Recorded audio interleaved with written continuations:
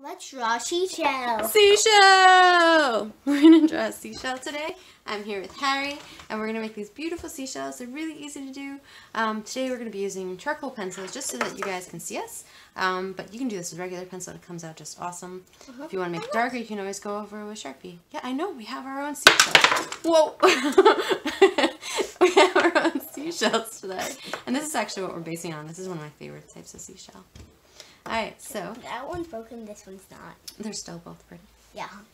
So what we're going to do is on our page, you're going to start with the letter C. I'm going to make mine pretty big. I know, I'm going to make mine big today. I'm going to go back into it. And then what we want to do is loop-de-loop around it. So we're going to go around and around and then stop.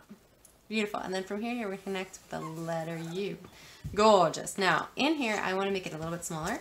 So I'm going to just come in and go zing, done. Gorgeous. I love it. Now, while we're here in the black and white, let's put in the shadow that goes underneath. You can actually see it in ours, this nice shadow over here. So all it does is the mimics. Where's the shadow?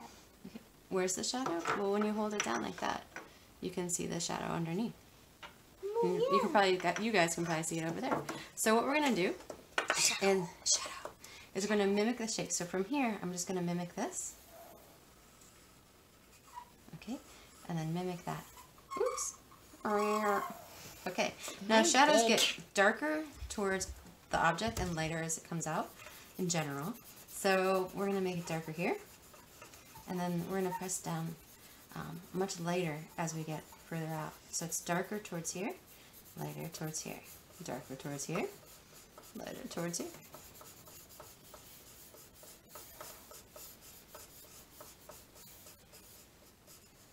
Done. That's nice. Now, what could you do to make it look a little bit less scribble-scrabbly? What do you think? You could do that. What else could you use? Your fingers. So you can always use your fingers to kind of blend. And take your time with it. And if you feel like it's a little bit sparse, you can use, you can go back in a little bit, like that. And then you can always use your fingers. There are like blending tools and stuff like that, but a finger is a great tool. You want to try? Just a little? Nice. Alright, so now we get to do the my favorite part, which is, sorry? Fingerprint. A fingerprint. Yes, a fingerprint. You can make a lot of fingerprints on these. So you can decorate them with fingerprints. We're going to start with the color.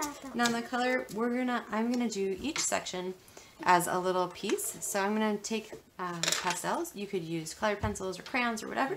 And I'm going to do a little section at a time with color. Now when I do this, I'm going to make it darker towards this line right in here and lighter towards that. Just like that. Nice. Alright, this is back.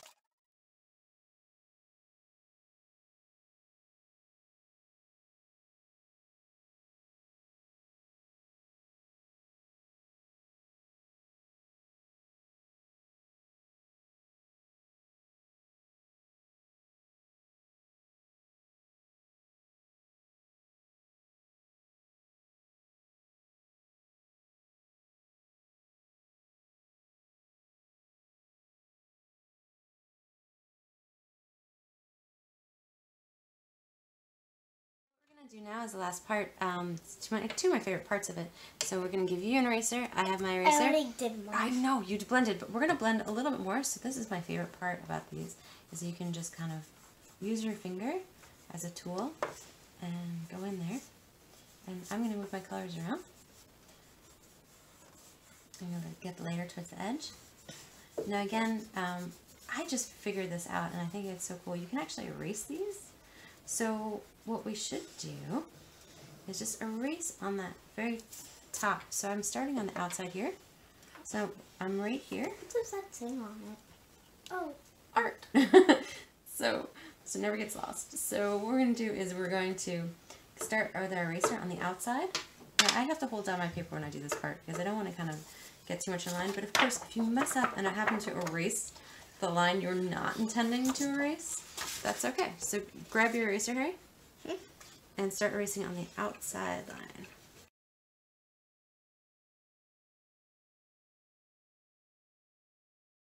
I'm going to do one final whoosh. Ooh, you made yours like a sculpture. I like that. And then I'm just going to fix any lines that I might have lost. when I was erasing. Yeah, it's okay for me. You're good? Let me see. Look, awesome. You could go over that line just a little bit. Yeah.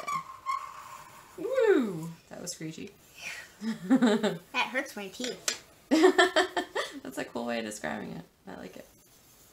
All right, you did an awesome job. All right, thanks for drawing with us. We'll see you next time. Bye. Bye.